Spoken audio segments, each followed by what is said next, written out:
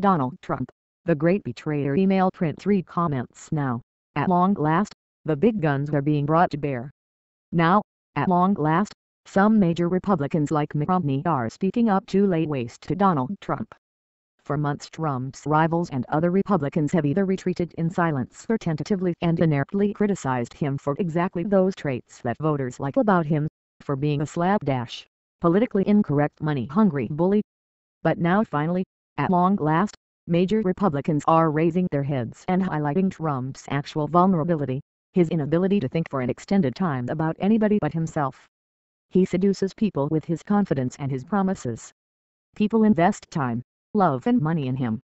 But in the end he cares only about himself. He betrays those who trust him and leaves them high and dry. It's unpleasant to have to play politics on this personal level. But this is a message that can sway potential Trump supporters, many of whom have only the barest information on what Trump's life and career have actually been like.